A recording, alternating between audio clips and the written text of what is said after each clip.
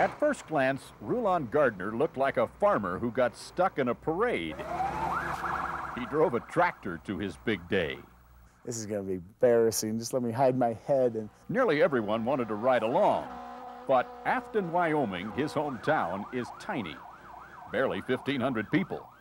And organizers wanted to make sure there would be someone there to clap when he came by. Not to worry. Thanks. There were so many people, some had to sit on roofs. How are you doing, Dr. Perks? It's the man that brought me in the world.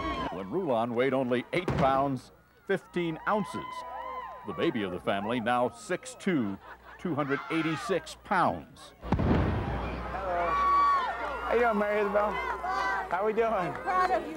Oh, thank you. Well, I'm looking for the girl that turned Rulon down for the prom. Who would turn Rulon down? Come on now. 2 weeks ago at the Sydney Olympics, he won a gold medal. Virtually no one else in the world thought he could. Do you believe in miracles again? Rulon Gardner has upset the king!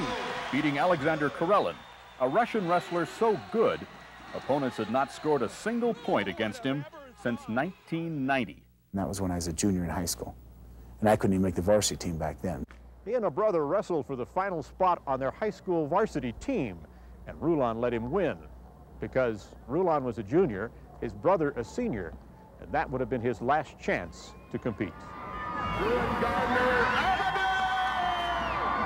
Rulon grew up in a place where people are known not for what they own, Are you gonna keep this one? but for what they do. Sweet. His 15 minutes of fame have now stretched beyond 15 days. Few prizes in sport shine more brightly than an Olympic gold medal. Has his newly minted celebrity changed him? Oh, no. He's homegrown. I grew up. Really? He said he went out and did it for us. He did it. But he had to wrestle his emotions. Wow. Thank you for coming and sharing this opportunity with me.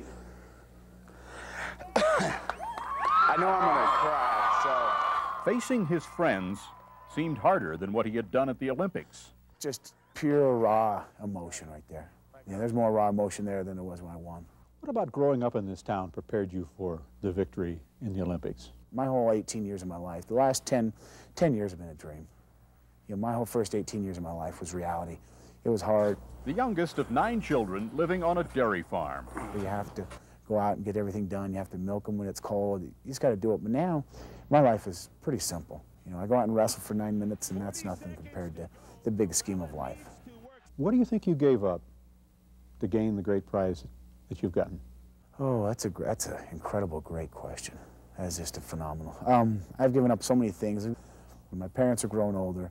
I miss seeing them. I miss being here around them. I miss the valley. I miss the quality of people that I was used to growing up with. Sometimes the toughest judges are the ones who knew us when. In this place, at this moment, everyone gave Rulon Gardner a perfect 10. For today, Bob Dotson, NBC News, Afton, Wyoming.